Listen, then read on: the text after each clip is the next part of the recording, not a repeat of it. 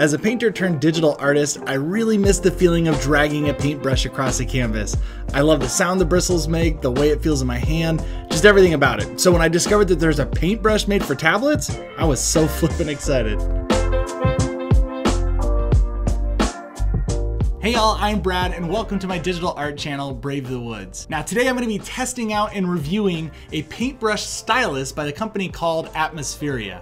And no, this isn't a sponsored video. I just got really excited when I saw the ad for this thing because it reminded me of my painting days, my analog painting days, because you know, before I was solely a digital artist, I did a lot of painting and I really miss it. So if this thing does what it claims it can and makes me, reminds me of painting analog on my iPad, then I feel like that's a huge win. Now this specific one that I'm going to be using today is the 2nd gen brush, and it's a filbert style. I don't know if you're familiar with paintbrushes, but this is a filbert style, and it's really versatile. So I like it as an actual paintbrush, and I'm really excited to use it as a stylus. All right, so for this review, I'm going to be working on the iPad Pro, and I'm going to be testing this brush out in 2 different painting apps, 2 of my favorites. First one here that I'm in right now is Procreate, and of course, I love the Procreate app, but we're also going to work in Adobe Fresco. I'm going to test it out there because I really want to see what this does with the live brushes in there.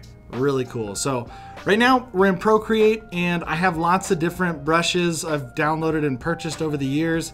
They're a little disorganized, so we're gonna find some of the painting ones and test it out. So let's try this Posca one, Posca paint pen, I think that I have it set to right now, this brush.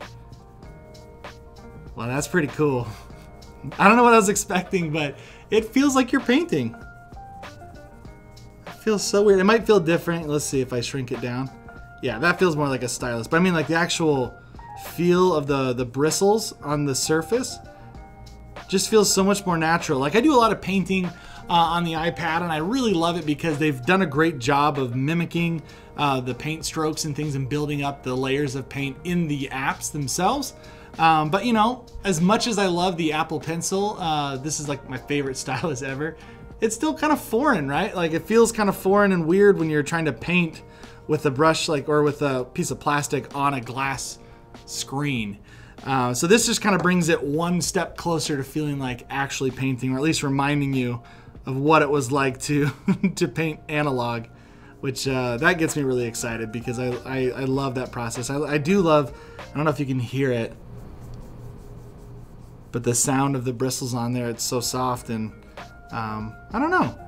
I didn't really come to this planning to do like a full painting. Maybe I'll do that in the future. Right now I just truly wanted to test it out and see how it was. So I'm gonna try out a few more brushes on here, but just so you know, since you can't physically hold this right now, it's really, really light. It's way lighter than I thought it was. It kind of feels like an actual paintbrush. It's not super heavy like a stylus, a true stylus, but on both sides. So on the front here, you have the filbert style tip with the bristles, and then you also have this little soft, squishy little part at the bottom here for more of like, if you want to tap on specific buttons. It's kind of hard to do it with these bristles, and I'm kind of worried I would like bend the bristles and it would look all weird, so I use the back end of that, which is great. I like that addition. I'm a little worried about the durability of it because it does feel so light, and I worry about this joint right here. So I'm gonna follow up and once I try it out, test it out a little bit longer and see if it's still, if it gets wobbly or anything like that. But so far it feels really, really nice. So let's test out one more thing. Let's go and we'll clear this. Oh, I have right now, I have this this little layered texture over top of paper texture, and we're gonna test out maybe another, or do I have any watercolors? Yep, watercolor pack right here. Let's try this dry blender. I'll try a different color, maybe more of like a pink color. And what that texture pack does is it just kind of makes it look like, this is actually called the cold press, or no, this is a gouache paper, I guess. So it's gonna feel very texture heavy. Automatically your art just lives underneath it, which is kind of cool. So you automatically are feeling like it's, this actually just takes it one step further to feeling more real, which is kind of cool. And I know Atmospheria has a bunch of different texture files that you can download as well, or purchase and download to make it look even better. So check those out as well. That is so cool. It just feels, it feels so natural It feels right. I guess that's what I'm saying. It feels very right. I feel like I want to put a yellow in here. Okay, I'm just gonna keep playing around with this. I mean, it just has such a cool feel to it. Just having those bristles all over the page, and not it being like a tapping noise from your stylus. So neat. Okay, so like I said, I didn't have anything really planned. I just wanted to test it out. So now let's go try it out in Adobe Fresco with those live brushes. All right, so now we're magically here in the Adobe Fresco app, and I am so excited to test out these brushes. These are the live brushes I was telling you about. And this is what sold me on trying out Fresco in the first place. I thought it was gonna be really gimmicky, but it was actually really cool. So let's look at these watercolor brushes. This is just a watercolor flat. Maybe it's blue. Let's try this blue here. Look at that. That is so sweet. So what it's doing, you'll see that it's still bleeding after I'm done. So it mimics a really wet brush. And it layers really nicely. You can see it continue to grow a little bit. That in combination with this brush here, it is so neat. Let me try this this yellow here with it and see how it does. What? That is so cool. And if you're not familiar with Fresco as well, you can adjust the amount of the water flow. So if you want that to kind of like chill out a little bit and have a drier brush, you can adjust that and slide that down a little bit. Or you can even go to that layer and just dry that layer automatically and work on the next layer, which is really neat. So you have a lot of control over that. But man, that feels super cool. All right, so let's test out a different color again, and maybe green. And then I'm gonna use a different kind of brush. So that's a watercolor brush. What does the oil brushes look like? Maybe oil paint round? Let's see. Whoa, okay, that brush is a little big. That does feel a little unnatural when the brush is so much bigger than the, oh, that feels like it's exactly, almost there. Like, that feels like it's exactly the same size as the brush. I think that's kind of the coolest way to use this, is by matching that brush size to your brush, because it feels even more real. You can see it kind of building up. I don't know if you can see that here, but it's like building up and it has a canvas texture. So for example, if I want to add like a blue color to this, it's actually gonna mix in just like you're mixing real paints. If I was to paint wet on wet, it would kind of pick up that color underneath it. And you can adjust that as well. That's what this little little swirly icon is down here. You can go through and make that even, you know, more extreme. Man, oh man.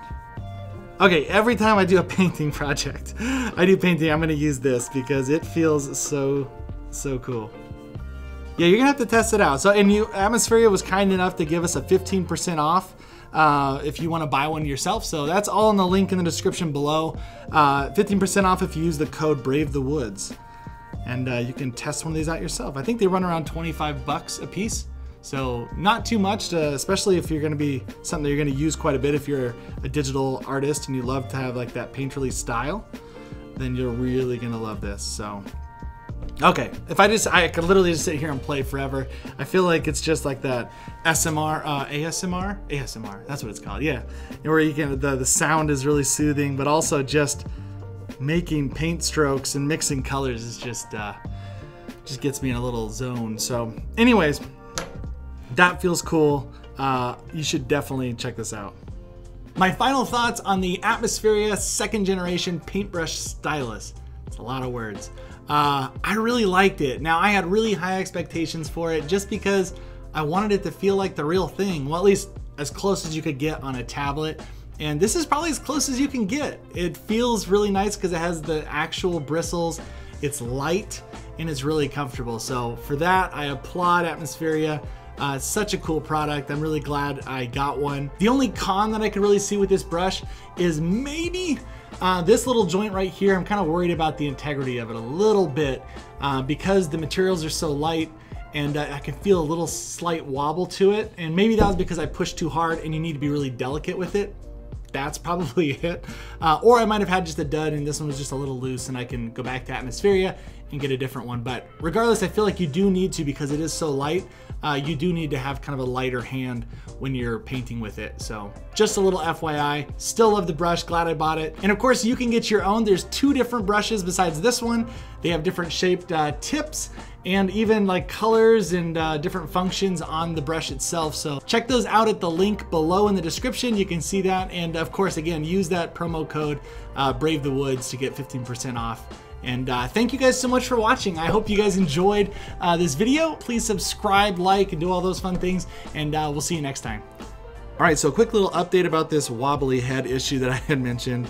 I just solved it by adding a little dab of super glue in there. It's hollow right here in the head. I could pop it right off, add a dab of little super glue, and now it is strong as ever. Yep, it's straight. It doesn't, I'm not feeling any wobbliness anymore. I did talk to Atmospheria though and asked them if that was something that has happened before.